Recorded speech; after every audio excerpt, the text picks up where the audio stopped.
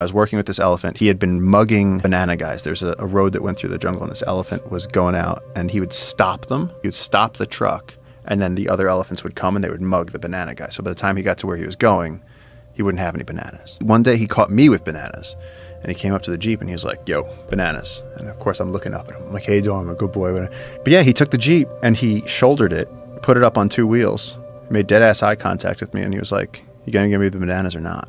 Suddenly I was in an argument that I couldn't win with an elephant. Eventually I had to give him the bananas, or he was threatening me. He pushed it up just enough and stopped and looked at me. Wow. He was like, you want me to do this?